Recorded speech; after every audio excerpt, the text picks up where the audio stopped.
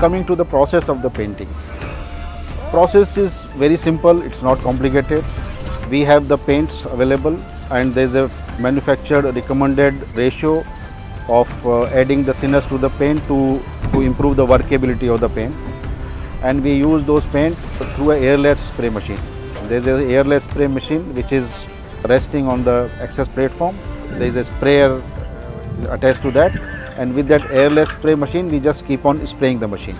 Now there is a certain defined thickness of the paint for the each coat, because you cannot paint the whole thickness in single go, otherwise paint will fail. So for the external paint we are putting one primer, and then we are putting 3 coats of the finish paint.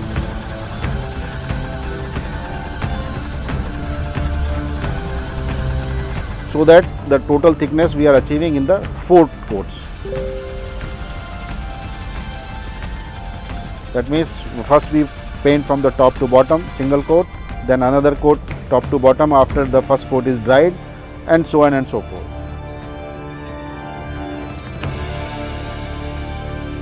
So this is how we are continuing each step by step. As you can see, we are coming from the top to bottom in a strip, and then horizontally we will be moving across the periphery of the cooling tower. That's how we are doing the painting of this cooling tower.